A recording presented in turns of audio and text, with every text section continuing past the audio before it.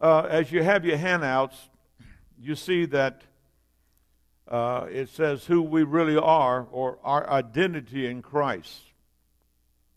And when we accept Christ as our personal Savior, God becomes our Heavenly Father, and we have a new identification. And this is found in 2 Corinthians 5:17. It'll be up on the board. 2 Corinthians 5:17. And we have to learn, sometimes we have the wrong identification about ourselves. Some folks don't have a very good attitude or a good picture of themselves, that they feel like they're nothing, that they will never amount to anything, and that God doesn't love them, and that they're just failures in this world. But look what God did. He says, therefore, on the board up there, if any person is engrafted in Christ. Now, when you read the Bible, remember, underline all of the in Christ, in Christ, in Christ. God put us in Christ, okay? And as He is, so are we, okay? And the Bible says, so as He is in the world, so are we. Now, remember, you accept everything by faith. Now, God says this. That person is a new creation, a new creature altogether. And the old previous moral and spiritual condition has passed away. Behold, the fresh and new has come. Okay? Now, when a person accepts Jesus Christ, the outward man is the same, even though many times we have a little glow on our face because Christ has come in. But what part of us, if you're a Christian right now, is saved? We know it's our spirit man. Man is spirit, soul, and body. Okay? The world don't even know that. But we're spirit beings. So what is new in us when you accept Christ? The spirit man. Now the outer man looks the same. I was hoping when I was born again I'd get a little hair on my head. But it didn't work out. But when I get my new glorified body, boy, I'm going to have some hair on my head. Okay? So, our new man is recreated. Now, you got to see that. Because when Adam sinned, he died spiritually first. And then he lost contact with God. Now, if you're a Christian, you should be able to fellowship with God every day. He's a spirit. And they that worship Him must worship Him in spirit and in truth. And so it's our inner man. But how many of you know you had a lot of strongholds in your mind, a lot of carnal thinking that got in the way of you trying to walk with God? How many found that to be true? Yeah, okay. So the Bible says our mind has to be renewed, okay? And that's found in Romans 12. So put Romans 12 up there. Verse 1. And let's look at that. Now, Paul is talking to the Christian people. He says, I appeal to you, therefore, brethren, and beg of you, in view of all the mercies of God, to make a decisive dedication of your bodies, representing your members, presenting all your members and facilities as a living sacrifice, holy, devoted, and consecrated, and well-pleasing to God, which is your reasonable, rational, intelligent service and spiritual worship.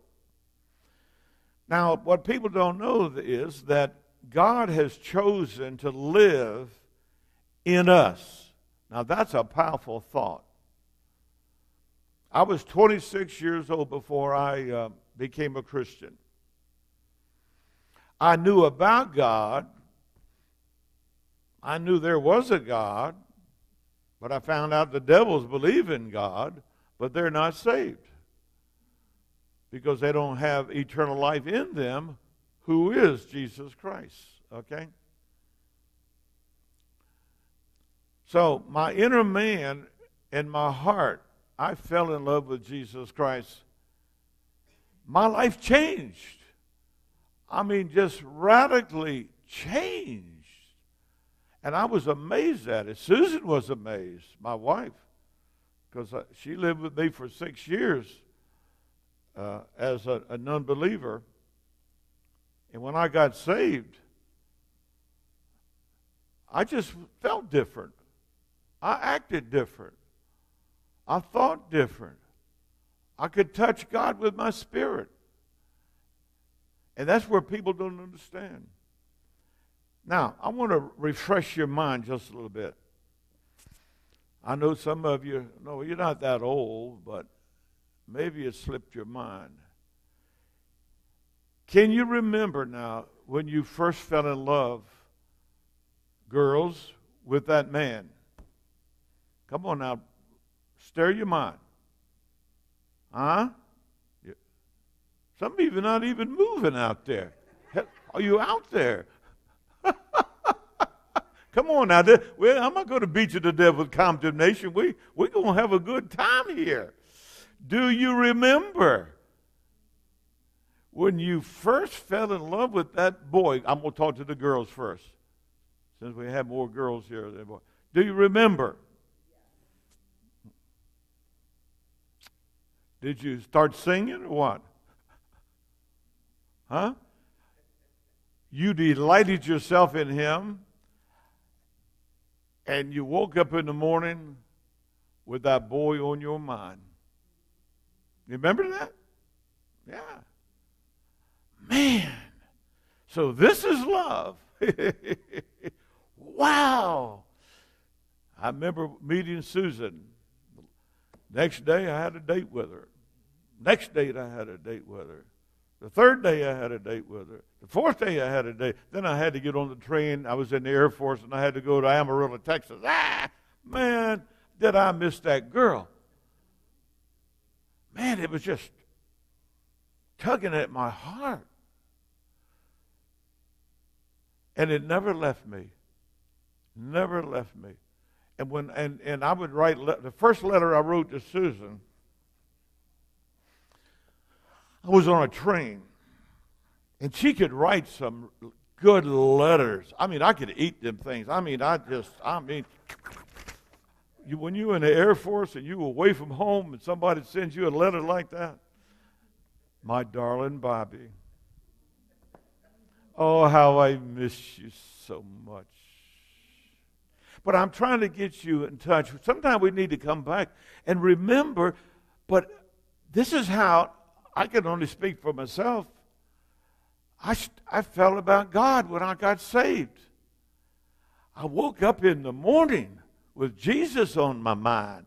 I went to bed at night with Jesus on my mind. All day long, I began to share him with people. Something happened great to Bob Tilton. And I go back to when I remember when I fell in love with Susan. And I wasn't even a Christian at that time. She worked at Western Union. And when I saw her, the Lord spoke to me and says, that's going to be your wife. Huh? I wasn't even looking for a wife. Who wants a wife?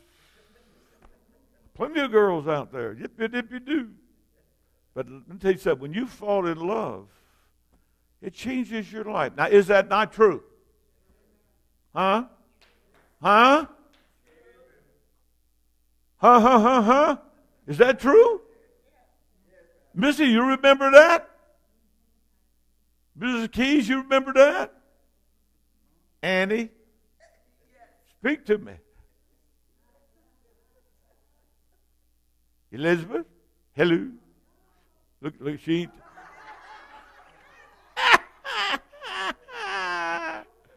Let me tell you something. Somebody that never has fallen in love with another being, they don't know what we're talking about. Same way when we talk about Jesus, how much we love him, how much he's changed my life. He lives within me. He empowers me. He helps me to overcome a lot of things in my life. When I first became a Christian, I drank, I cursed, I smoked. and I threw rocks at people. Of course, y'all never did that. Huh? Oh, bricks. I'm sorry. You threw bricks at people. But when Jesus came into my life, there was a change. When Susan came into my life, there was a change. And as I think back now, I can see it, you know. And that love for my wife, I delight in her. I just love to look at my wife, especially when she's fixing my breakfast. And I smell that ham and that eggs cooking. I just look at, man, wow. Hot cup of coffee. She comes over, puts it on my plate on the table. Is there anything else you want, honey? Can I have a piece of toast? Coming up. Fix my toast. Give me the piece of toast. But you see, that's in the natural. And my life did change when I fell in love with my wife and she fell in love with me. I remember our first daughter was born. Wow. My love for my daughter was like, wow.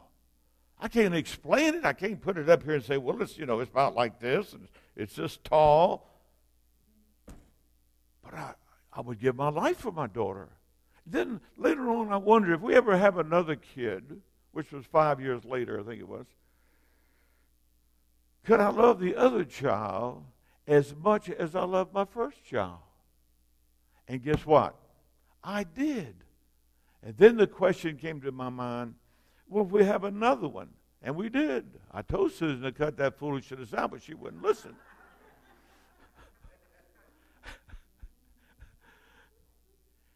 And I love that child. And I think about God, all of the children that he has. And I look at my 3 daughters, and I got grandchildren, great-grandchildren running out of my hair now. Well, I mean, what little bit of hair I have. And I love them all. I don't love one more than the other. And I say, God, that's the way you are. You don't love one of your children more than another. And those songs that we sing up there. And some people sit in congregations and they live and they think because maybe they're not as pretty as some movie star or good looking like Pastor Bob or something, God wouldn't love them. But he loves us unconditionally. What does that mean? Just like we are, he loves us. Just like you are, he loves you. And cannot love you any more than he loves you right now. Now, that's the type of person I want to connect up with. I like to hang around people that treat me right, don't you? I like to hang around people that love me. I like a little hugging every once in a while. I don't care nothing about them stones. No way. Tonight, when you go from this place, you remember God loves you unconditionally, not because you're pretty, and all of you are pretty and good looking. My granddaughter, I remember when she was about 5 years old, and I was over there, and I had my head in her lap, and she was curling my hair, messing with my hair. I mean, that was she could find, she. And I say, is Granddaddy good looking? And then what she said? You ain't good looking. I said, I'm not, no. No, she said, I said, is Granddaddy pretty? And she said, no, you're not pretty, Granddaddy. I said, oh, I'm not, no, you good looking. I said, well, thank you, darling. I appreciate that. And Susan tells me that too. Every day she encourages me. Honey, the older you get, the better you look. You're like good wine. You know what I mean? Susan is like good wine. The older she gets, the older I, of course we don't drink wine, but I mean, they tell me that wine's like that, the older it gets,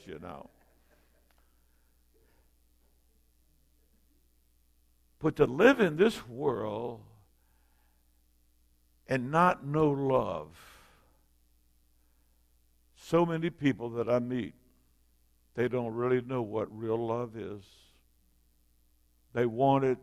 They long for it.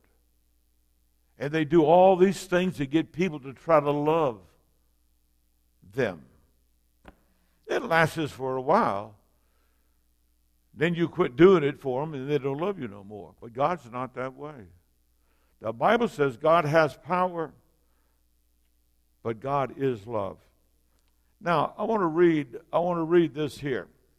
You got your piece of paper. Now, we covered this before, but I want to hit this again. This is one elementary subject that most Christians still don't fully understand, and it is a powerful key to spiritual breakthrough. For countless believers around the globe today don't believe you're just an old forgiven sinner. Now, when you become a Christian, you're not a sinner no more. You're a saint. That's all through the Bible. Okay? So, you're not a, now you can sin. It's an act of the will after that. But you're not a sinner. You're classified as a saint, a child of God, a Christian. Now, just because some pastor tells you so, look these things up in the Word of God for yourself and know the truth. For Jesus said clearly that if we continue in His Word, we will know the truth, and the truth will set us free. We see John 8:32, and you shall know the truth, and the truth shall make you free. So just being a Christian is not just having your sins forgiven, but God has given us an inheritance, and that inheritance is kept for us in heaven. We are heirs of God and co-heirs with Jesus Christ. Now that's a powerful thought. Everything that God has is ours. We are adopted into His family, and everything Father God has belongs to us.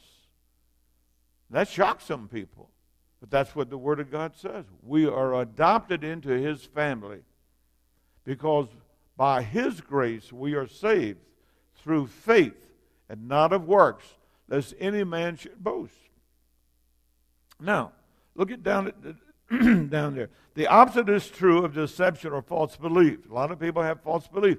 They think God's up there with a big baseball bat ready to hit them in the head if you do wrong.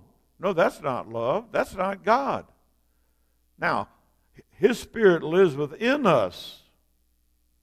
And I thank God if I do something wrong, He'll let me know. Or if you found that to be true, that's why we're not under the law anymore.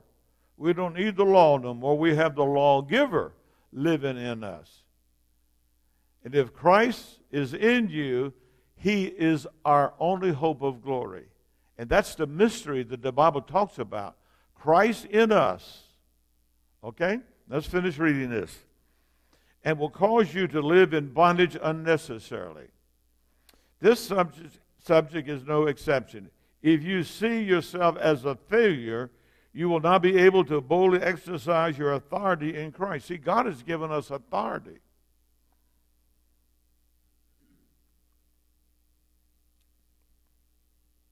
I remember the first time I cast out a demon out of a person. That authority that God had given to me in the name of Jesus.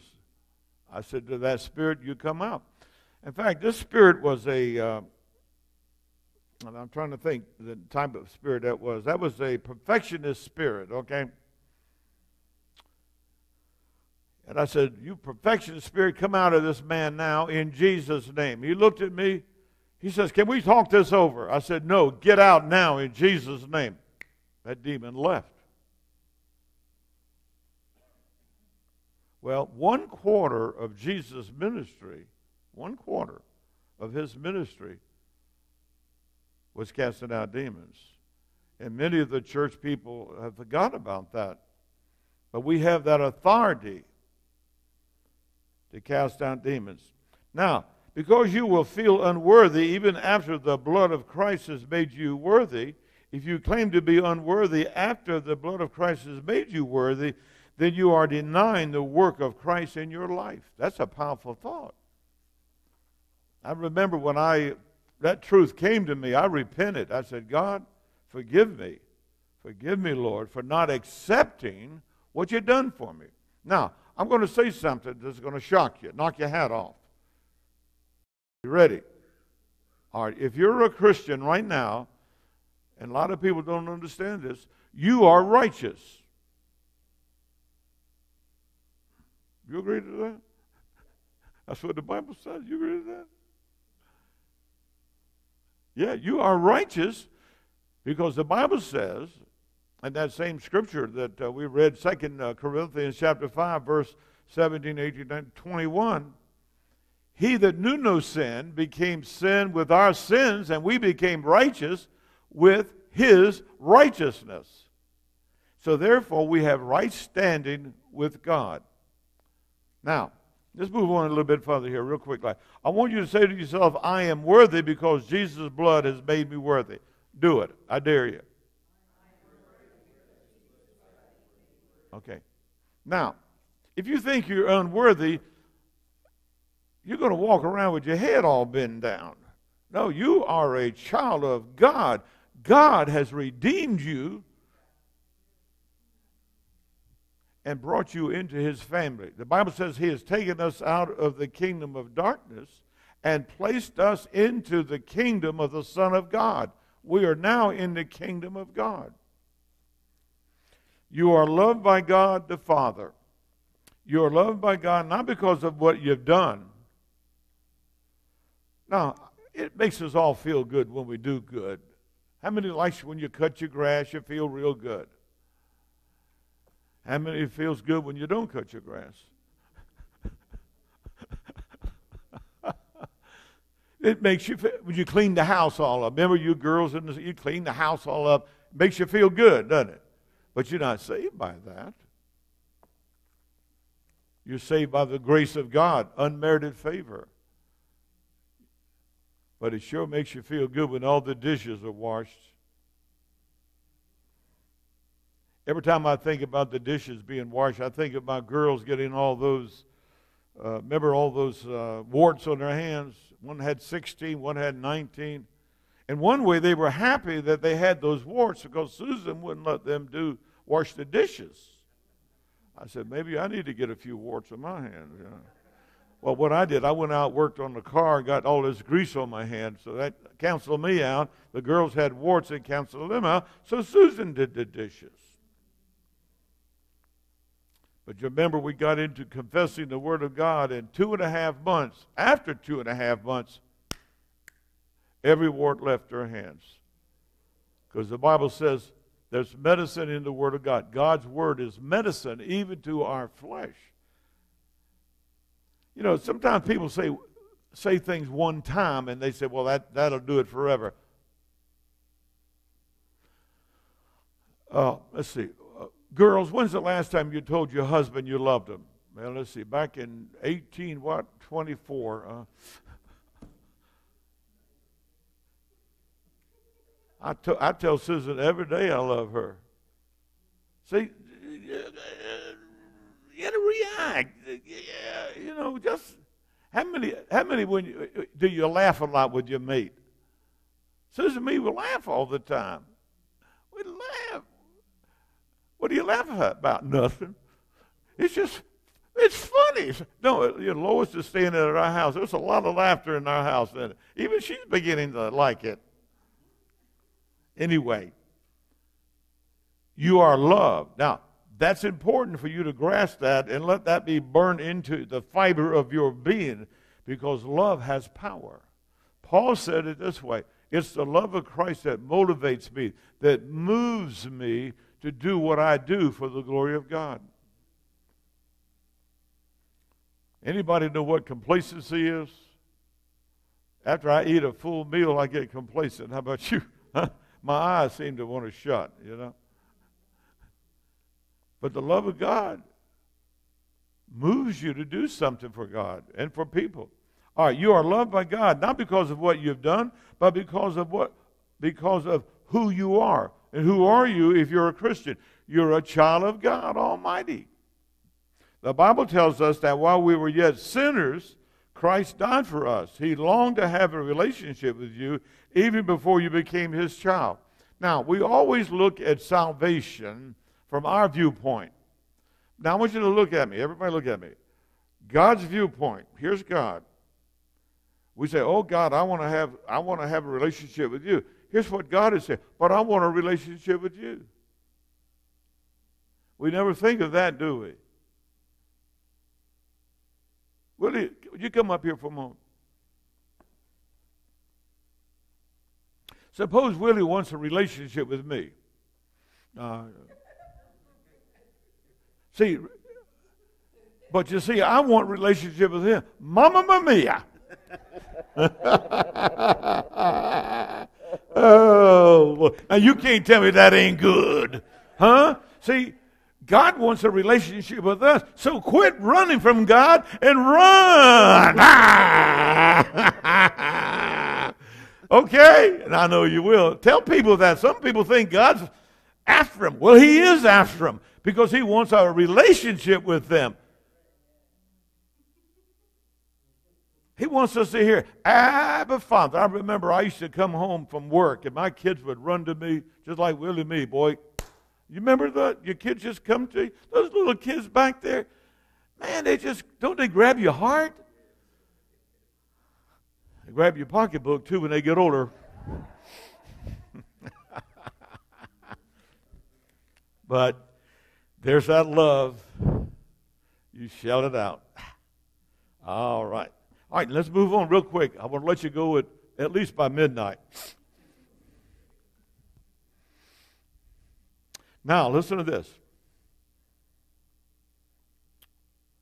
Romans 5:8, but God commended his love towards us in that while we were yet sinners, Christ died for us. So while we were yet sinners, separated from God because of Adam's sin, it came down through the DNA to us, that's when he died for us. That's what I tell people. I mean, you just don't do things for people that do good to you. The real test of our Christian faith is we do to some people that are mean to us. And they can't pay us back. And they are still in their sins. Because that's when Christ died for us. Everybody understand that? Raise your hand. That's important. All right. This one may be hard to get your mind around, but it is true. God loves us with the same love that he had towards Jesus himself. Look at this passage of Scripture. This is found in John 17:23. Let's put that on the board. Boy, I remember when I discovered this, I said, wow, he loves me just as much as he loves Jesus Christ. Now look, Jesus is talking. He says, I in them, Christ in us. See, that's the mystery. In the Old Testament, they didn't know that. God was external. God was in the Holy of Holies. But the mystery of the New Testament is God now lives in his creation, in man. And that is so exciting to build that relationship with God, even though I can't see him. We talk, we fellowship, he talks to me, I talk to him. You say, how can that be? I know some of you know that. Some of you might not know that, but that's available to you as you grow in the Lord. All right, look at what it says. This one, okay, here we go. I in them and you in me, in order that they may become one and perfectly united, that the world may know and definitely recognize that you sent me and that you have loved them. Who is them? That's us, the disciples, Christians. Them, even as you have loved me. Case closed. I've heard people say, well, nobody loves me. Beg your pardon. God loves you. No greater love that a man can have than for a man to lay down his life for a friend. That's what Jesus Christ. Man, I tell you, he's the best friend, the best Savior. Man, I love him so much. And people say, well, who are you talking to, Bob? Oh, I'm talking to the Lord. Well, where's he at?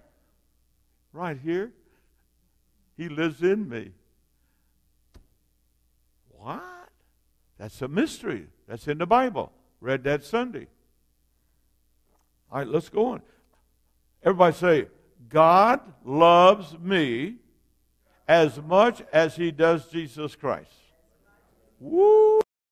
Man, grab that real quick like, That's better than Mama's banana pudding. I ain't kicking that banana pudding, though. All right. Willie, there's some food back there, I think, remember, don't forget that. No ice cream, though. I told no ice cream. Jesus said that the greatest love a man can show for his friends, I just quoted that, is when he lays down his life for them. Jesus laid down his life for us. That is how valuable and dear we are to him. Now, let's check our own selves. Is there anybody in here that would lay their life down for me? One, Willie. Nobody up there. One back there. Okay. I would lay my life down gladly for any one of you. What kind of shepherd would I be if I would not lay my life? See, we've got to grab this love and realize, all right, since you won't lay down your life for me, how many in here would lay their life down for their husband?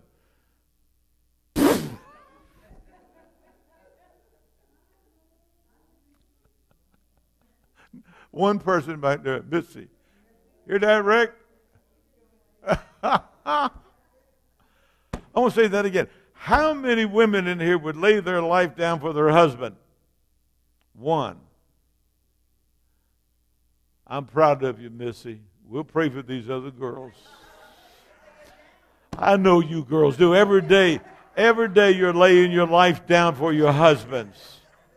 All right, now watch this. How many would lay their life down for their children? Every hand goes up.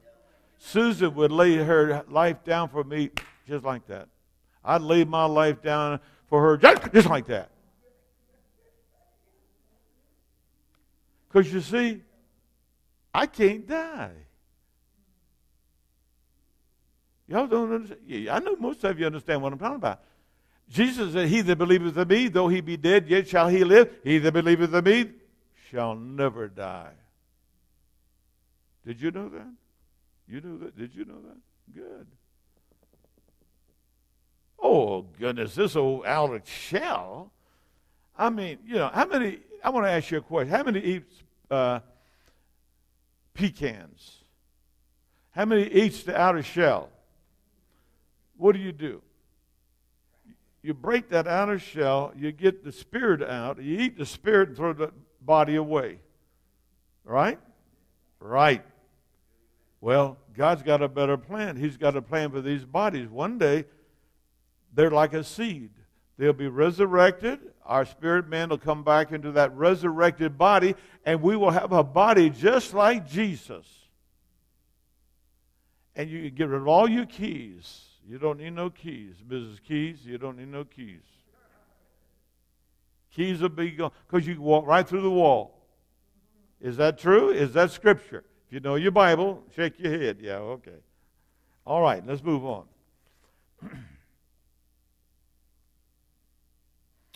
John 15:13 says, greater love has no man than this, that a man lay down his life for his friend. As a matter of fact, if we don't realize the love of God, we cannot be filled with the fullness of God. Oh, my goodness. Did we catch that? Someone said, oh, I want to be filled with the love of God. Wow, look what it says.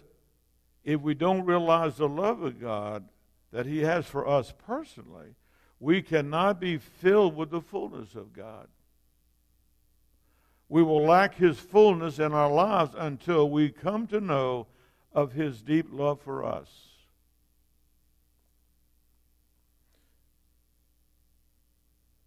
I'm going to ask everybody a question. The Bible goes like this. Why do you love God? Because he first loved us. See, some people will never know love until we as Christians love them first. Then they, oh, that's love? Kindness? That's love? You're not judging me by my outward appearance? Where did you get this love? From God. God has shed his love in our hearts by the Holy Ghost. There's no effort in me to give my life for my wife. None whatsoever. That's just how the love of God works.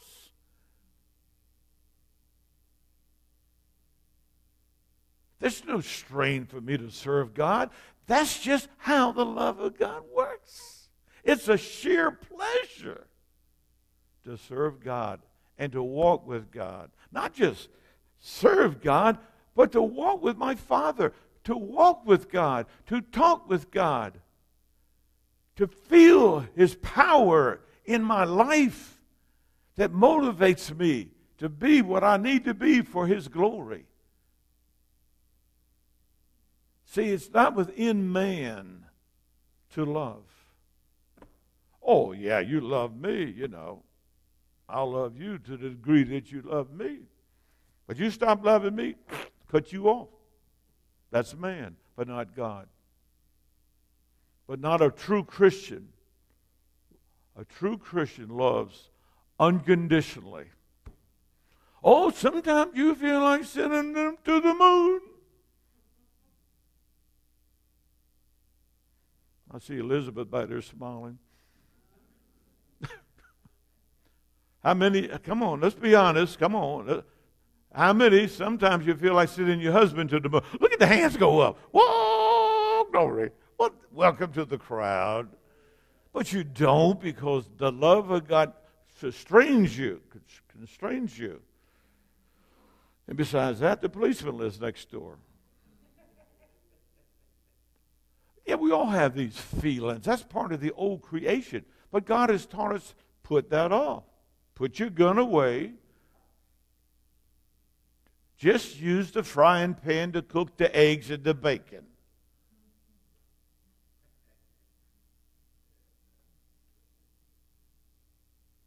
I do like that little sound, though, don't you?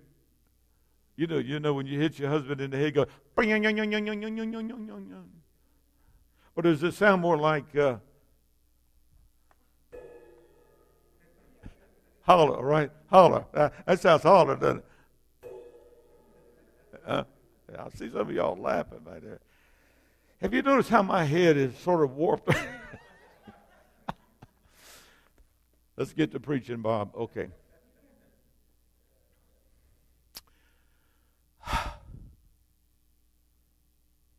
There's a scripture there in, let's read that. No one has greater love, no one has shown stronger affection than to lay down or give up his own life for his friends. Now I want you to turn, if you will, to Romans chapter 2, verse 4. Boy, this is a powerful scripture, and it has really connected me with love. Now look what Paul is saying here.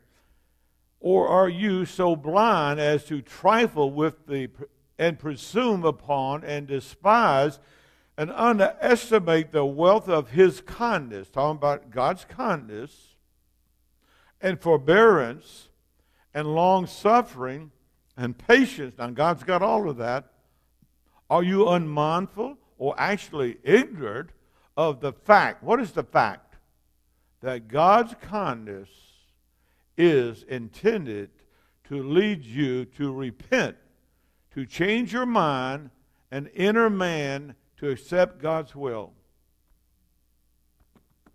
Does that ring any bells? My wife has been so good to me, and I've said this before, and I'll say it until Jesus takes me home. It's brought me to repentance. How many understands that? Just a little. When somebody is so good to you all the time, and you're mean to them, you give them a piece of your mind 24/7. That's why some folks ain't got much mind left. They just give it all away.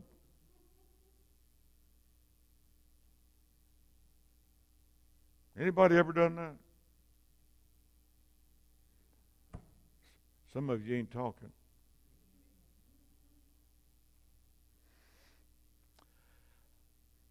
so good to me.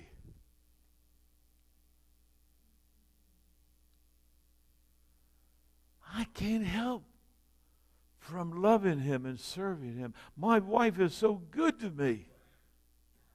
It makes me want, listen to this, it makes me want to be good to her. As a pastor, have counseled so many married couples. He did this, she did that. Ain't I right, Pastor? He says, ain't I right? I say, you're both wrong. What? I ain't coming to this church anymore. I love you. But let me tell you what the problem is. You're leaving out the equator. Love. I said, turn to love. Turn to, put that on the board. 1 Corinthians 13. Amplified. All right, here we go. Are we ready?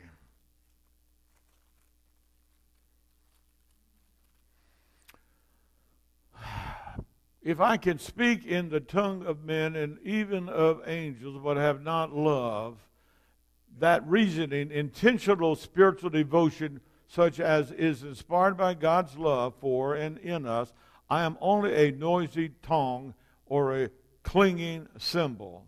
Bing, bing. Next. Let's move right on down the line now. And if I have prophetic powers and gifts of interpreting, the divine will and purpose, and understand all the secret truths and mysteries, and possess all knowledge, and if I have sufficient faith so that I can remove mountains, but have not love, God's love in me, I am nothing, a useless nobody. Woo! Anybody want to repent? Good time to repent. The altar's open. Even if I dote out all that I have to the poor in providing food, and if I surrender my body to be burnt, or in order that I may glory, but have not love, God's love in me, I gain nothing. Next. Love endures long, and is patient and kind. Love never is envious, nor boils over with jealousy, is not boastful or vainglorious, and does not display itself haughtily. Next. It is not conceited, arrogant, and inflated with pride. It is not rude, unmanly, and does not act unbecomingly. Love, God's love in us does not insist on its own rights or its own way. Anybody want to repent? The altar's open. Repenting ain't a bad word, you know, because you can get a lot off your shoulder. For it is not self-seeking, it is not touchy or fretful or resentful. It takes no account of the evil done to it. It pays no attention to a suffered wrong. Ooh, my goodness. You think we ought to stop there? Let's move on a little bit further. It does not rejoice at injustice and unrighteousness, but rejoices when right and truth prevails. Next. Love bears up under anything and everything that comes, is ever ready to believe the best of every person. Its hopes are faithless under all circumstances, and it endures everything without weakening. Love never fails, never fades out, or becomes. I don't know if I can read this anymore. This is heavy stuff, isn't it? Somebody want to read it for me?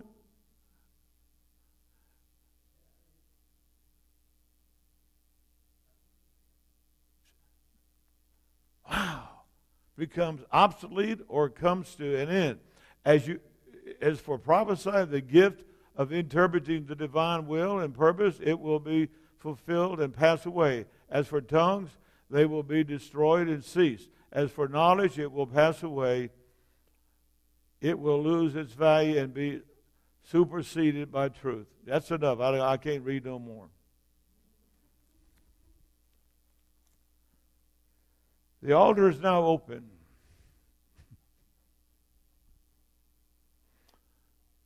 How many has got some of those characteristics? Sure you do. Sure you do. How many sees areas that maybe they might fail? Does God condemn us? No. God don't condemn us. Has anybody failed in any of that? Has anybody ever kept all of that? Raise your hand. Okay. Now, it's simple. It's not complicated.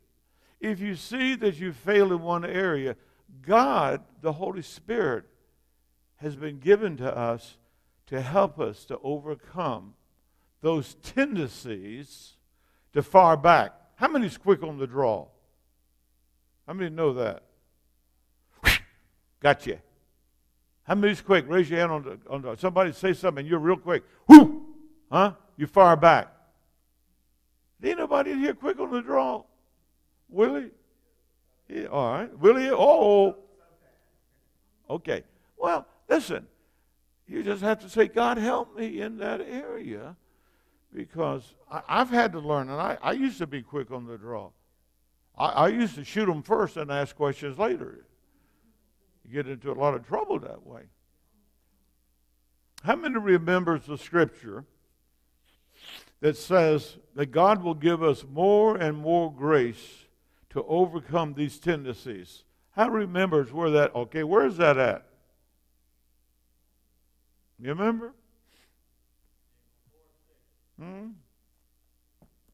forgot myself. And I was firing that one off left and right.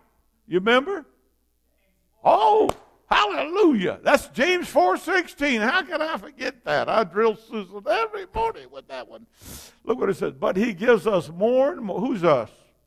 If you, is that includes you? Say us. That's me. Us. Preacher too. Grace, power of the Holy Spirit to meet this evil tendency. All right. Put your gun up. Life and death is in the power of the tongue. Remember that. Meet this evil tendency and all others fully, all other evil tendencies. That is why he says God sets himself against the proud and haughty, but gives grace continuously to the lowly, those who are humble enough to receive it. So if you got these things in your life and you far back, you shoot before you think, and then you've hurt the person's feelings, they go off wounded. It takes them all day to get it out of their system. Say, God, give me grace and mercy. I come to the throne of God. Lord, you said you give me more and more grace to overcome this tendency. Now,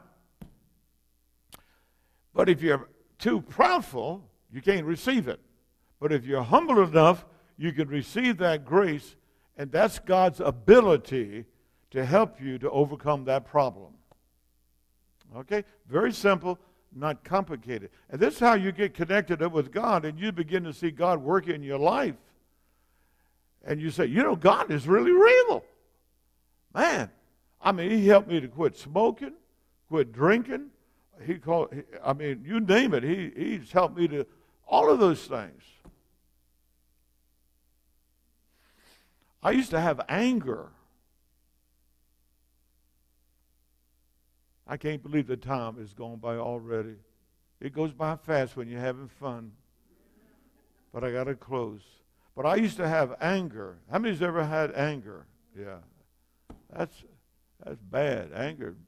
Because, I mean, you lose all your friends after a while, you know. But thank God I don't have that anger no more. Because of God's grace and mercy. He has given me grace upon grace to overcome that tendency to get angry. Wife comes up to me, used to be, well, honey, I spent this amount of money, on the kids' clothes. How much? Well, it was only $450. $450! See, I done blowed her wig off. And she's like, but see, she forgives me, and I've repented. And now I say, sugar, sugar, darling, cupcake. How much did you spend? $1,000? Is that all?